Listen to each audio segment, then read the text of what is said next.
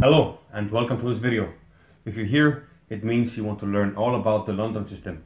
In this video you will learn the London system, which will more or less consist of these moves. I will teach you all about it, what you have to do, what you have to do in response to what black can do, and this is a great opening.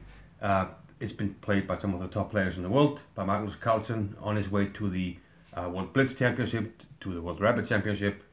You will find many games by Grishu, by Karakin, by Caruana.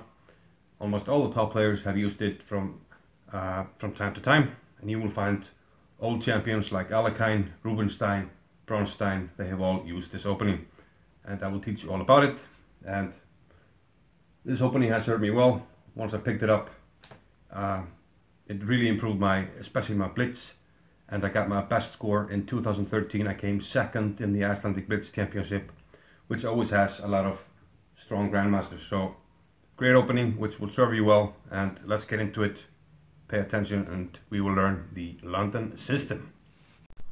So let's get down to business. What is the London system and why should we play it? Well, the London system is, and we could call it a system opening, because most of the time we will play the same moves with the white pieces. We will play d4, and more often than not, in some order or the other. The move order sometimes doesn't matter, but we'll go over that, of course. But more or less, in most lines, this is what you will play with white. You will put your bishop on f4. You will set up this triangle here, and your minor pieces will come out with bishop to d3. Sometimes to e2, most often to d3.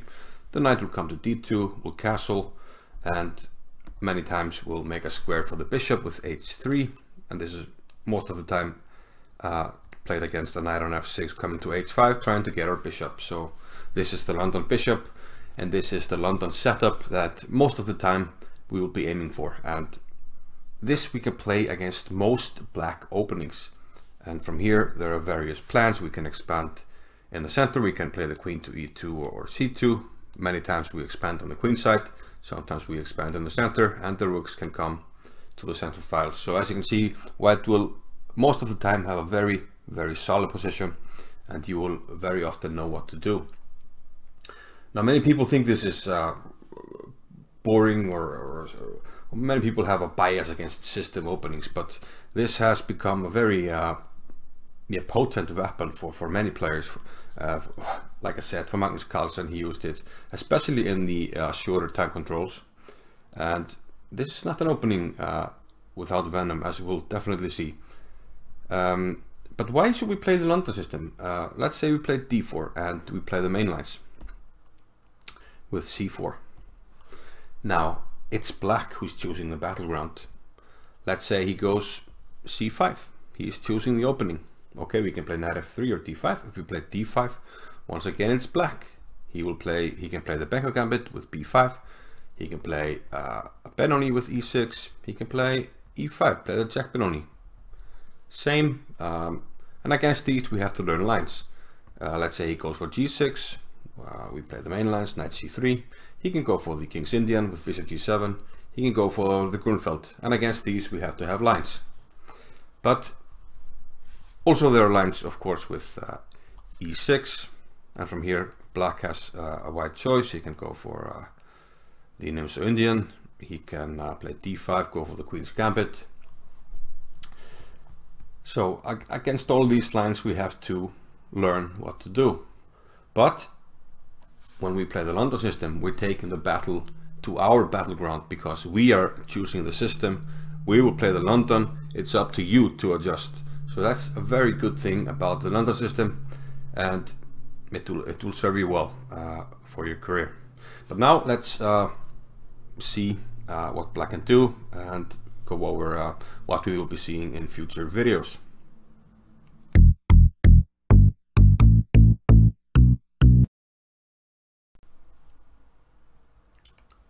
So let's see more or less what we will be dealing with, how we will break down the videos. So we will open up with d4. Now what can black do? we will have most of the time d5. We will have knight f6 openings, the Indians, either with e6 or g6. So d5 is the most common move, and here we will play bishop f4 on the second move. And this is, yeah, the modern treatment of the London. We will go over why this move order is important. Now black has many choices here, which we will go over. Again, most of the time we are developing in the same way, but we will have to account for black going with an early c5. And when he does that, quite often we will see him going with queen b6 in some lines. And this is something we have to learn to deal with. Black is attacking the pawn on b2, and we will learn to deal with this most often with queen b3. There are also lines where black will put out the bishop first, bishop f5, and this can be with or without knight to f3, but most often I like to go for this endgame here, which is very favorable for white. Even though we have the double pawns, we open the a file. We have this very strong London bishop, and we will push this pawn. We will go over ideas that are present in this line. This line has scored very well for me in online chess and in blitz chess. There are also lines which you will face many times where black will play e6 and sort of shut this bishop in, and from here play will usually go something like this, bishop d6 or bishop to e7. We're not really going to go over the specifics here. Let's say, well, bishop e7 here. Sort of like typical development. We will go knight b2 or bishop d3. There's going to be castles, bishop d3, and b6 or c5. These sort of passive systems, well, passive but solid systems for black, classical systems. And from here we can either go c3 or knight e5. And we can sort of choose if you want to stay solid with castles, or if you want to go for an attack with like h4, h5 or g4. And we will go, I will give you alternatives in many lines where you can either stay solid or play more aggressively. The London, even though it seems like it's rigid and inflexible, actually you have a lot of choices in which way you want to go in many variations. For instance, even here, if black goes for a quick c5, you can play e3, which is most likely going to transpose to some lines with queen b6, but you can also play an aggressive gambit here with e4, which is sort of like the Albans counter gambit with colors reversed. So if we quickly go back, d4, d5, c4, e5, oops, c4 to e5, takes, and d4. This is the Albans counter gambit. And basically we have this now with white, but with the bishop out on f5. So an extra tempo, which can be useful. So these are the d4 to d5 lines, either with the bishop out to f5 or shutting it in with e6, and also quick attacks with queen to b6. We will have to learn about these. There are also, of course, lines with knight to f6. And one of my favorites is when they go for g6 here. We go bishop to f4, bishop g7, we go e3, and this is sort of the main line here, bishop e2 or h3. It usually transposes, and in many lines the move order isn't like hugely important. But many people will play like this with a knight b to d7. We will castle, and they will very often play queen e8 with the idea to play e5. And this is sort of a typical London line that I really like. We will, in this case, go c4, allow e5, put the bishop back on h2.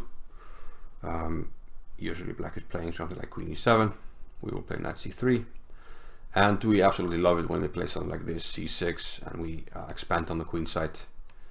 So this is like a position with colors reversed from the King's Indian attack, except that we have this bishop out here. I will show you this line with colors reversed, and let's flip the board. E4, E6, D3, D5, this is the King's Indian attack, knight to F6, knight G to F3, C5, G3, knight to here, bishop to G2, bishop to e7, castles,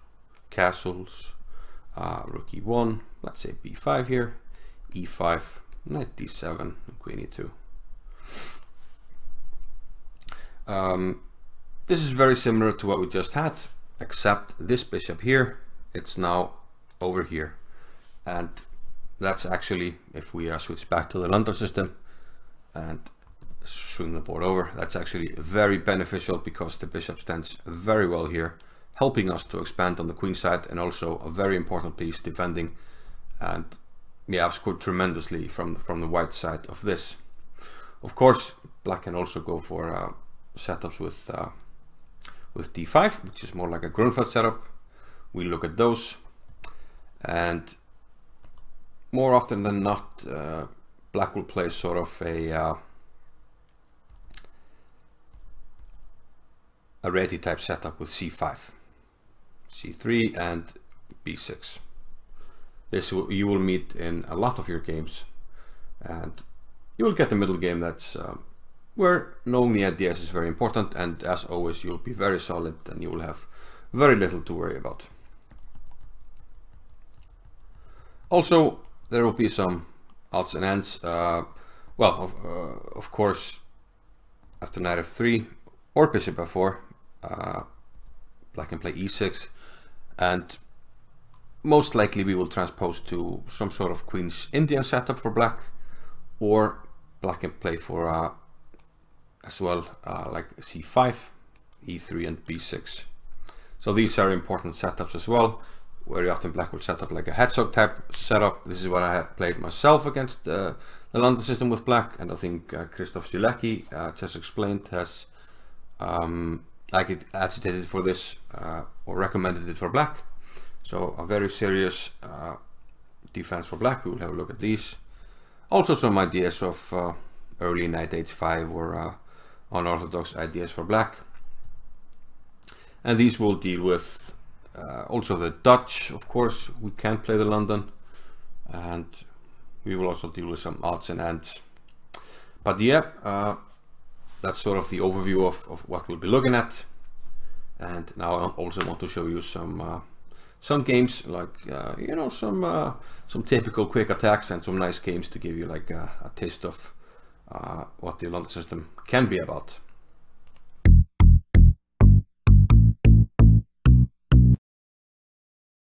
So before I leave you with a game that will hopefully make you feel good about this opening, I'm gonna show you some cool traps, some typical ways that black can easily go wrong against the London.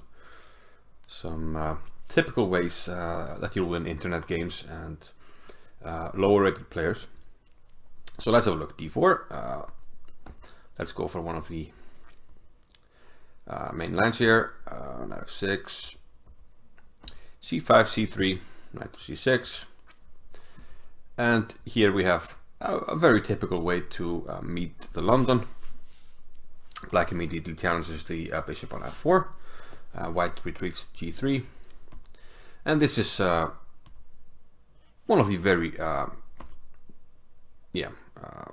cool traps that you'll find in the London. Here, black was trying to organize the e5 break. Now he challenges the knight. We take on d7. Bishop takes d7. Queen takes d7 is actually the correct move. But now white takes on d6, takes on c5, and remarkably, this is taken on c5. Black is now close to lost because of this wonderful trap. Bishop takes h7. King takes, queen h5 check, king g8, and knight to e4. Now the queen is pinning the d pawn, so bad placement of the black queen. The queen has to move, and now knight to g5. And black is suffering here and is actually probably just lost. This was the game Kamsky and Shankland played in the US Championship. A very famous game.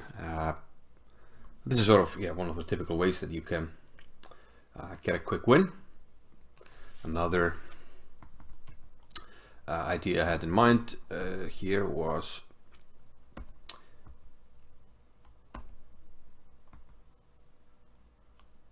after c5. No, it's b6.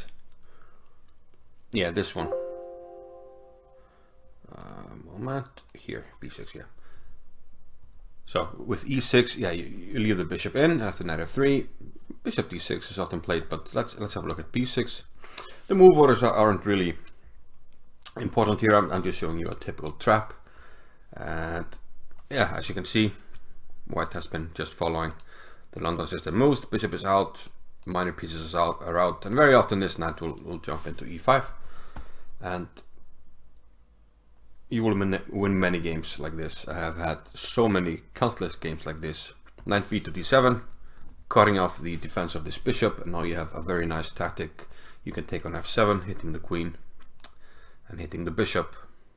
So we'll show you typical ways of using this.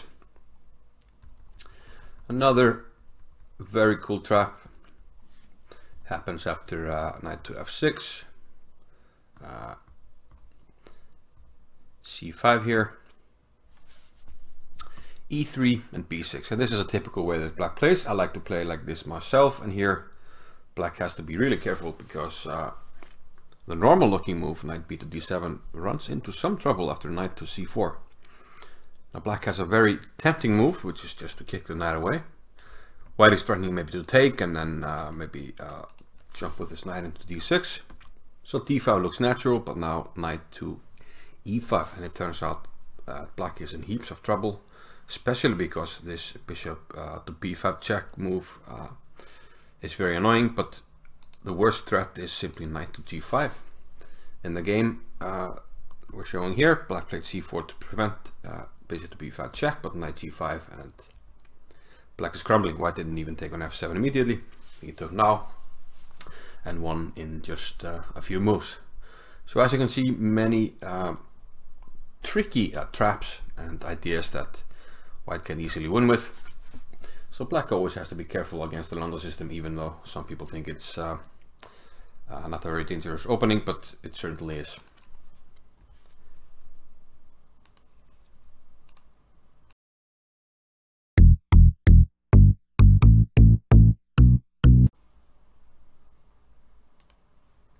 We're going to end this video with a very nice game played by Frank Marshall against Amos Byrne, and this was played in 1907.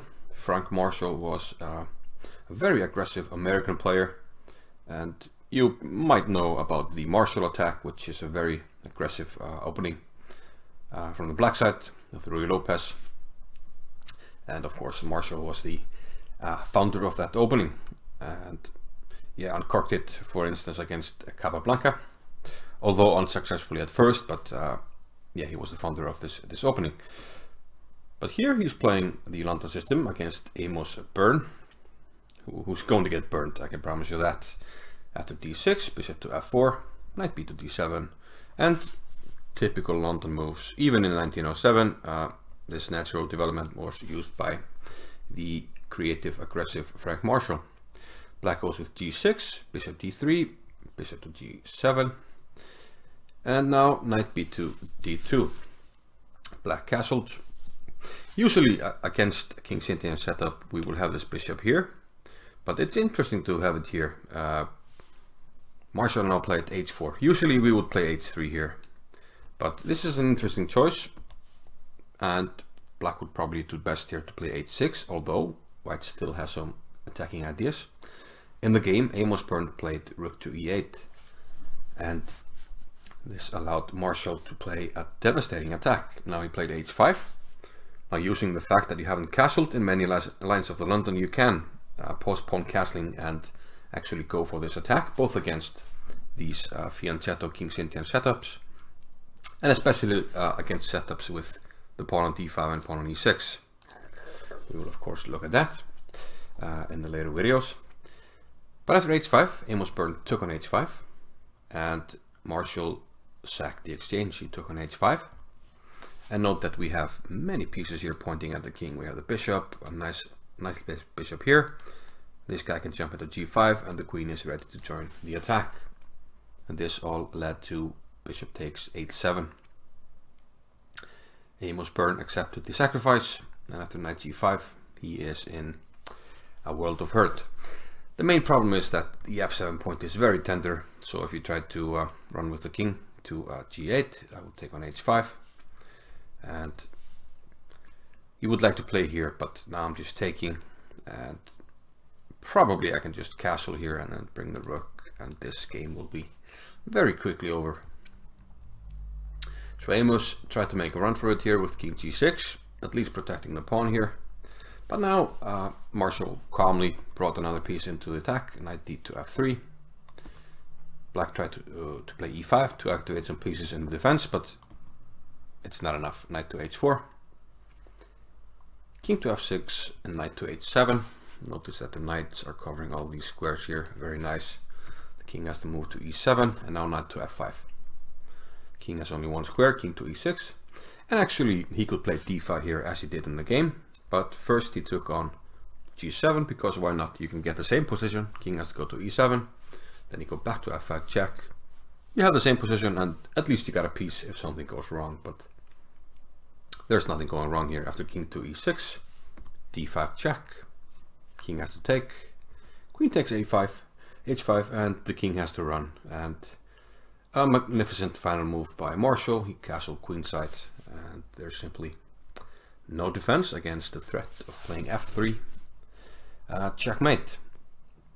So yeah, a very nice game by Frank Marshall, and hopefully this, even though it's not entirely correct and Black didn't defend very well, it's typical of the kind of attacks you can get in the London system. But sometimes you will get a quiet maneuvering game, but you will always be solid, and there are chances to attack and go crazy. So I hope to see you in future videos. Let's finish this introduction and see you in the next video on the London system. Bye bye.